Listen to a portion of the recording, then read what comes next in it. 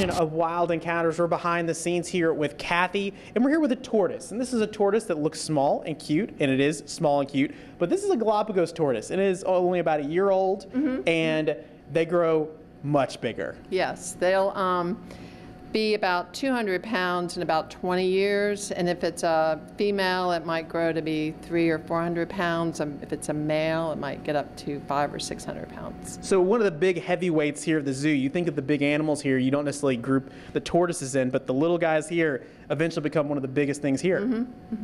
And so we also know that these grow really old. So we talk about that all the time, but how old can these get? Well, we're thinking they might be able to live over 200 years. I think their record right now is 180 or so years, but I think as people get better and better at keeping them, they might, extend their life. They probably could live over 200 years. When they outlive us, it's hard to keep a record of how long they've been alive because you can't live as long as they do. But a key thing on that, how do you live so long? Well, you eat a healthy diet, right? So what we're going to do is we're going to take things behind the scenes. We're going to have me and digital journalist Brandon Dawson making the food. You'll have to go to, if you're watching this on TV, you'll have to go to the website to watch it, WJBF.com. We'll have it up there.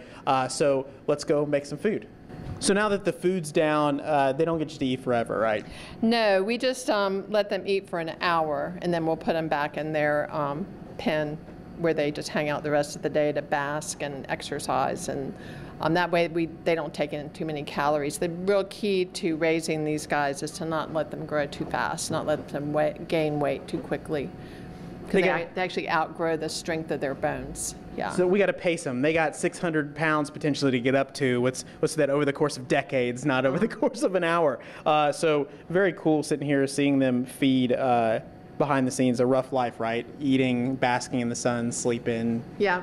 A nice life here. We try to make it so they have to exercise and climb a lot, but they're super curious, so it's kind of easy to set them up where they're, walking around a good bit. So if you want to see the smaller ones, come down here to Riverbank Zoo. You can see them out on exhibit within the Desert Gallery here. And then if you want to see the big ones, the parents, the full 400 to 600 pound adults, you head outside. There's a beautiful exhibit for you to go check them out. Always wonderful to see the large tortoises. They're always a popular thing people stop to look at. So come on here to Riverbank Zoo and see that. And we will be back here next time. And once again, make sure you subscribe to the Wild Encounter section on the WJBF app so you get updates whenever we have a new segment out. And of course, once again, if you're watching this on air, go to WJBF.com and see the full segment of Brandon and I making this food that they're enjoying right now. We'll see you next time.